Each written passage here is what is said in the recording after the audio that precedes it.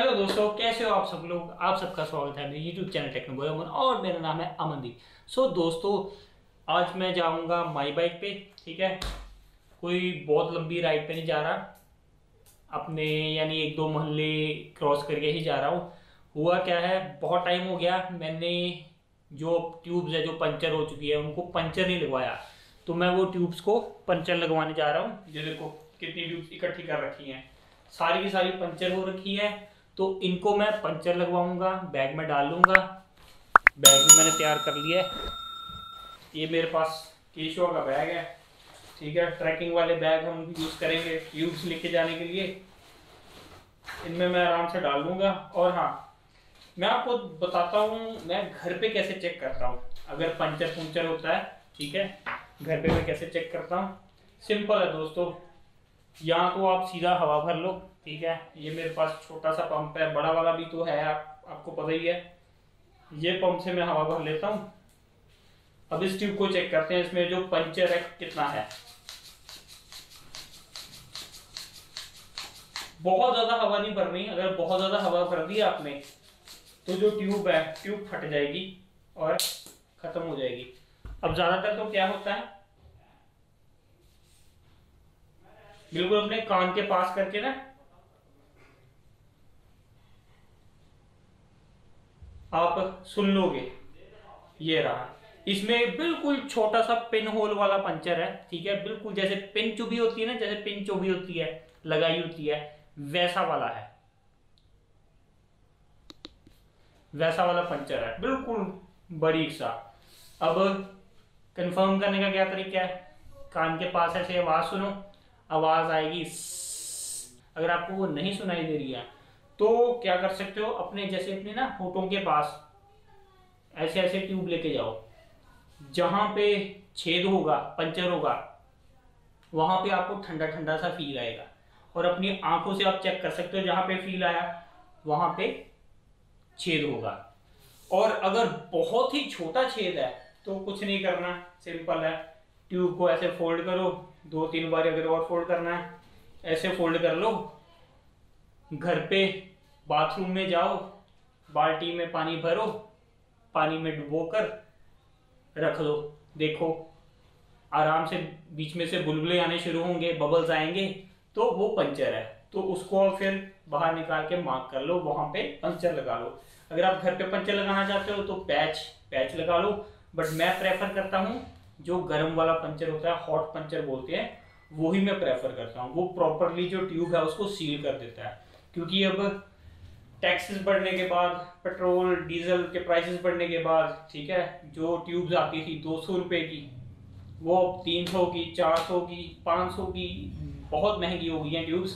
तो अगर पंचर लगाएंगे 20 रुपए में लग जाएगा, 30 रुपए में लग जाएगा, 40 रुपए में लग जाएगा, आपकी जो ट्यूब की कॉस्टिंग बच जाएगी। और जो ट्यूब होती है रबर होती है, ठीक है, ये ऐसे ही हम फेंक देते हैं, रिसाइकल प्रॉपर करते नहीं है, ना किसी को पता है कैसे रिसाइकल करनी है।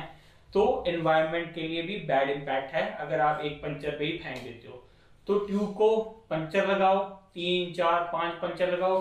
अब मेरे पास कई ट्यूब्स है, उनमें 5 पंचर लगे हुए हैं, बट फिर भी वो बढ़िया चल रही है। तो क्यों ट्यूब न्यू लेनी, आप दोबारा उसको रिपेयर करो।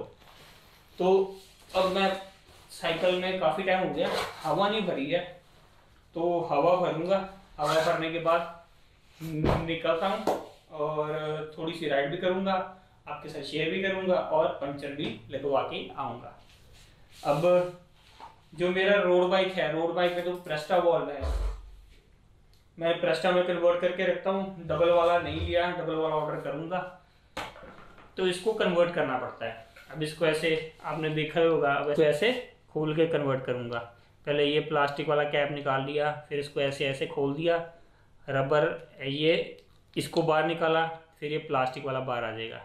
ठीक है, अब जैसे ये पहले ऐसे कन्वर्टेड था, अब मैं इसको घुमाऊंगा, प्लास्टिक को भी घुमाऊंगा, इसके अंदर ऐसे लगा दूंगा और वापस ऐसे इंसर्ट कर दूंगा।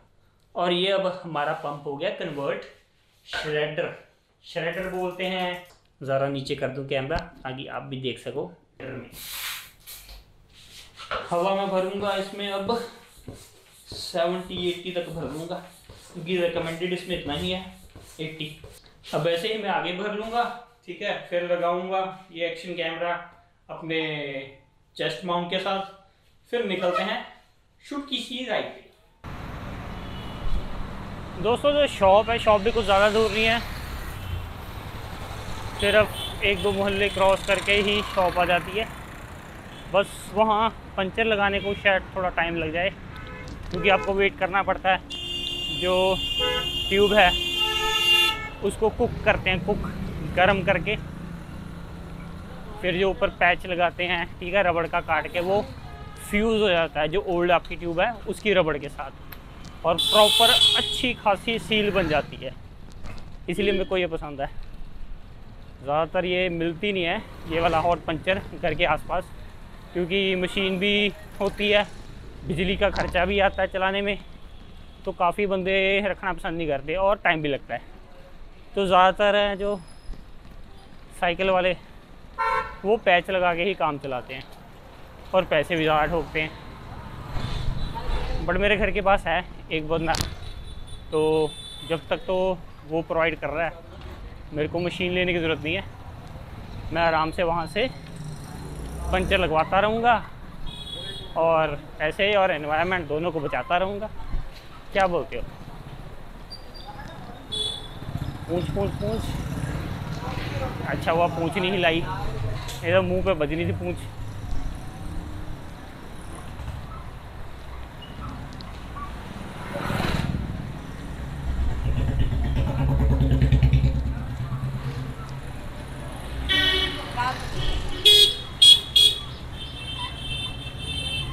अब यहाँ से है राइट, ये है स्लेम टाबरी, लुधियाने में है स्लेम टाबरी। ये यहाँ पे ये है मेरे घर के पास दुकान सबसे नज़दीक, जो मेरे को मालूम है, जहाँ पे पक्के वाला पंचर लगता है। और मेरे कितना बढ़िया बढ़िया।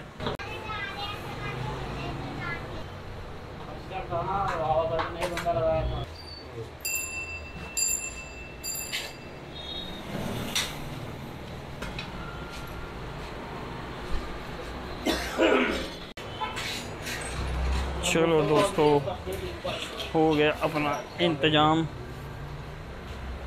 अब चलेंगे घर को।